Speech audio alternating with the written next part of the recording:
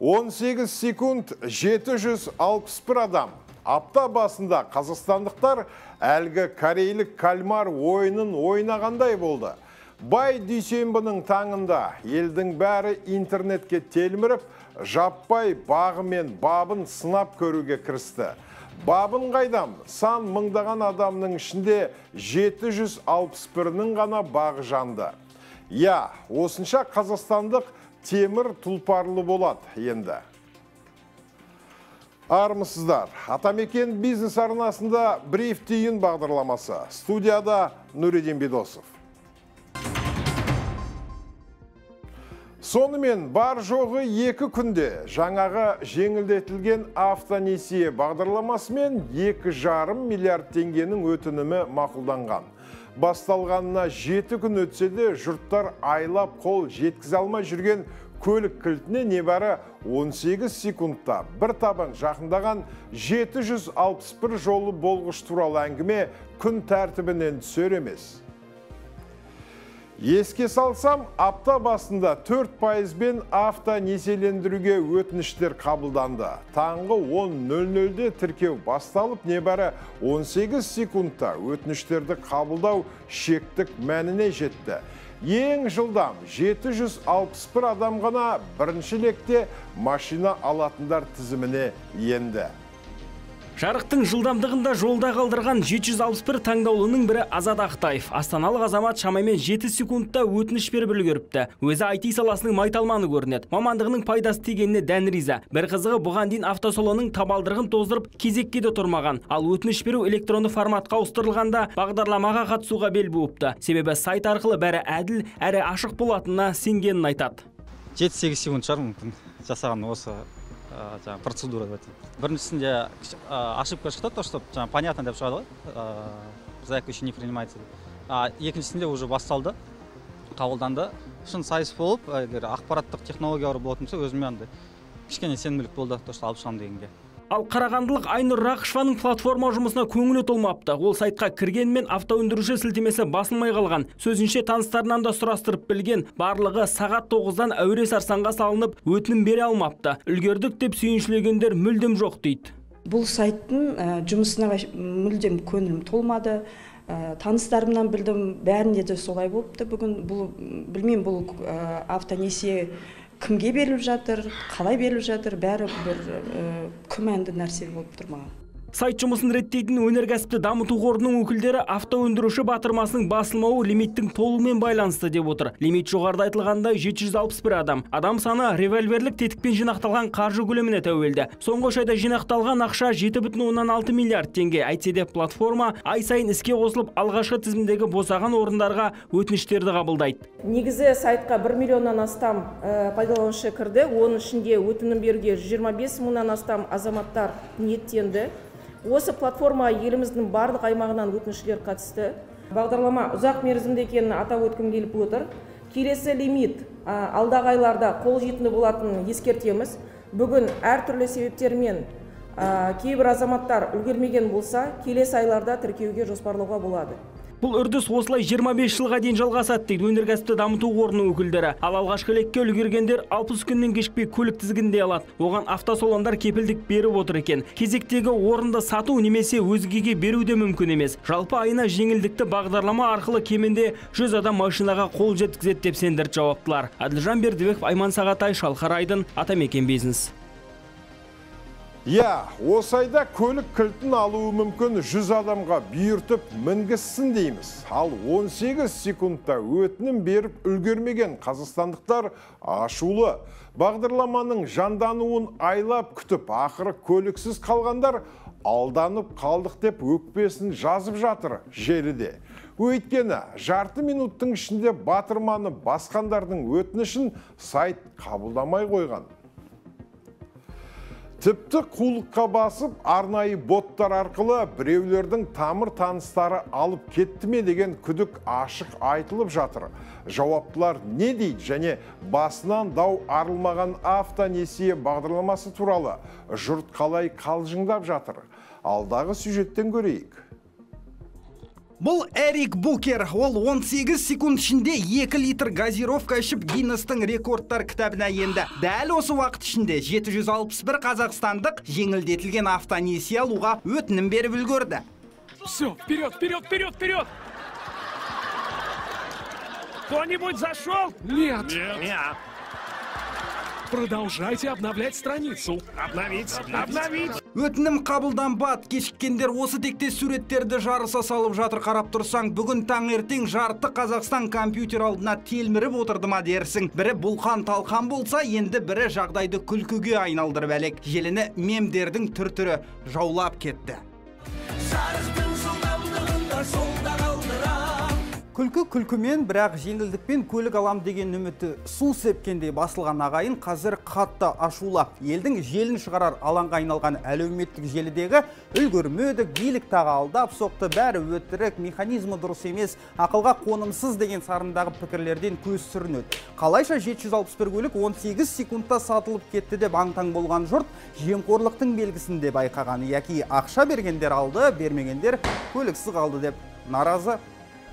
Мәселен, Мақсат есімді азаматтың таңғы 7-де берген өтінімі сәтті қабылданған. Оны мына суреттен анық көруге болады. 3 сағат бұрын өзгелердің алдын орап кеткен бұл қай керемет. IT саласынан хабар барлар автонесие.kz сайтының коды ашық дейді. Яғни боттарды іске қосу арқылы айла шарғысын табуға мүмкіндік болған. Алайда бағдарламаның бірыңғай операторы, өнеркәсіпті қолдау қорының өкілдері бұл пайымды жоққа шығарды. У нас стоит антибот. Бізде антибот бар. Бірде-бір бот ІЦқ кілт арқылы қол қоя алмайды. Қазір біз өтініш беру бойынша барлық статистиканы жинаймыз. Ертең алғашқы деректерді жариялауды жоспарлап отырмыз. Кейбірі өтінім қабылдау басталғанға дейін деректерді толтырып күттік, сонда да үлгермедік деп наразы. Тек жауаптылардың сөзінше сағат тура 10:00-де өтінім беру батырмасын басқандардың мүмкіндігі жоғары болған. Ал автосарапшы Абзал Дәулетов қазіргі механизммен халықтың ашу ызасы алдағы уақытта күшейе түсеме деп алаңдайды. 700 емес, бір 1000, жарым, 2000 қылып жинап барып берсе, енді дұрысырақ болады деген ойдамын. Өйткені ай сайын 100-ден 150-ден беріп отыратын болса, енді ол әрине күлкінішті болады. Қаншама адам өзінің жұмысын барлығын тастап, осы сайтқа кіріп толықтай істеп жатқаны жаңағы бізге сайттың бірақ құламағанына риза болдым бір жағынан. Өйткені біз де көріп, тексеріп көрдік, сайт құлаған жоқ. Қанша адам кірсе де, бірақ сайтты жақсы жасап. Енді доработкаға әр нәрсенің өзінің уақытылы келе дұрысталады деген ойдамыз. Дүрбелең әдеттегідей бірер күннен соң басылар. Тек бір ай өтіп өтінім қабылдау қайта басталғанда тағы да шу шығатынына күмән жоқ. Өйткені наурызда бүгінгідей 761 емес, небәрі 100 көлік ойнатылады. Ойнатылады деуіміз де бекер емес, өйткені жеңілдетілген автонесие бағдарламасы қазір лотереяға көбірек ұқсайды. Жолы болғандар алды, қалғандары сан соғып қалды. Саят Ермек, Шалқар Шуақбай, Әмір Ибатов, Атамекен бизнес. Былтыр елде 124 мыңға жуық жаңа көлік сатылған. Осылайша сала саудасы 5,3%-ға өсіпті. Тағы бір жаңалық. Елдегі автодилерлер Ресей тасымалын тыйып, керісінше өздері құрастыруға көшкен. Былтырғы жыл жалпы әлемдегі автонарық үшін күрделі болғаны белгілі. 2022-де бүкіл әлем дилерлері 81 миллионға жетер-жетпес көлік сатқан. Тіпті көшбасшы саналатын Қытайдың өзі әлемдік көрсеткішті жақсарта алған жоқ.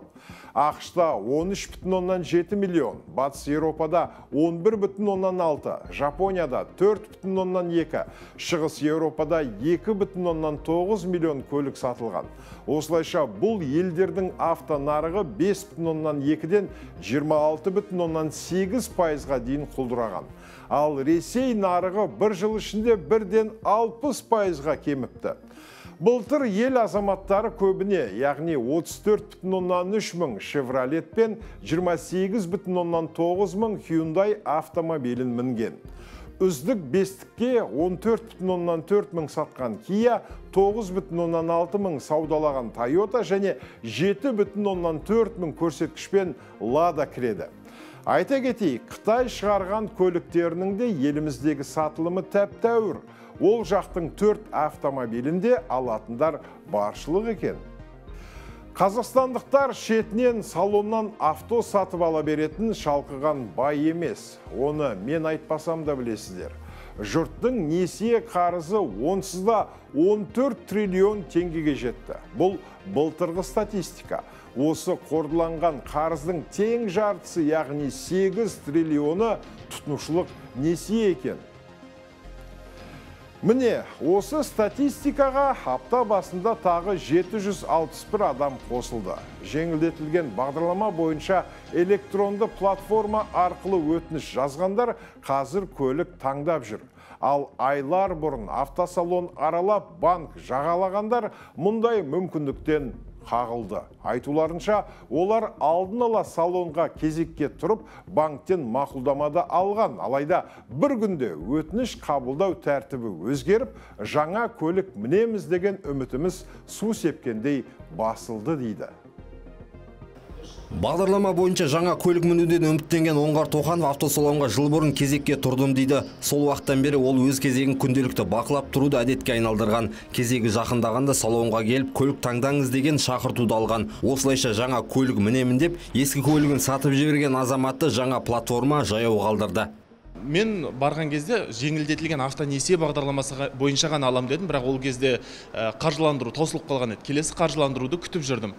Келесі қаржыландыру бастала сала сіз көлігіңізді аласыз деді маған. Енді тура осымен қаржыландыру басталған кезде кезекке тұру тәртібі өзгеріп кетті де мен далада қалдым. Кезекті ауыстырып жүргені бұл өте дұрыс болмады деп есептеймін мен.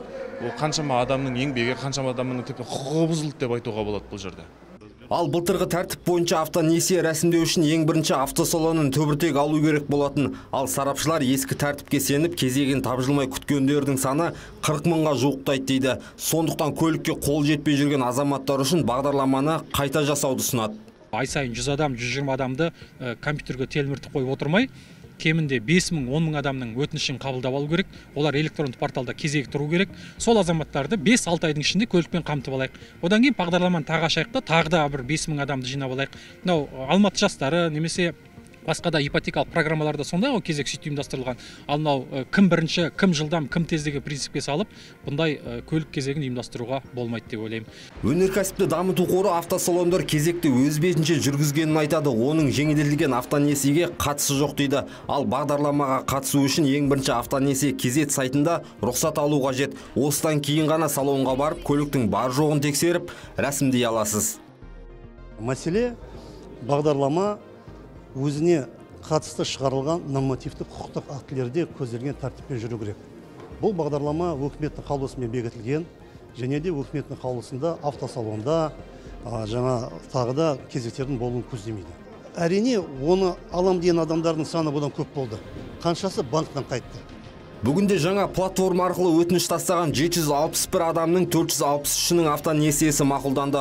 Олар енді кез келген автосалонға барып көлік таңдай алады. Айта кетейік, елімізде жеңілдетілген автонесие бағдарламасы 2 рет 2015 және 2022 жылдар іске қосылды.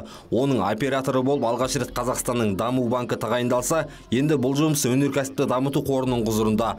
Бұл қожайыны ауысса да басынан дау арылмаған баянсыз бағдарлама болды деп бағалайды сарапшылар. Көлік үлестіруші мекеменің жұмысын. Сәбит Әлдебай, Атамекен бизнес арнасы. Біздің теленарықта миллион кімге бұйырат деген шоу бағдарлама болған. Біраз адам миллионер болдау оған қатысып. Осыдан 15 жыл бұрын сол бағдарлама арқау болған лашықтан шыққан миллионер атты кино жарыққа шықты. Біразыңыз көргенде боларсыз оны. Менің айтпағым, апта басында басталған біздегі автонесиелеу бағдарламасының атауын көлік кімге сатылады деп қойып, кино түсірсе біраз касса жинайдау. Эфирде келесі кездескенше, аман сау болыңыздар.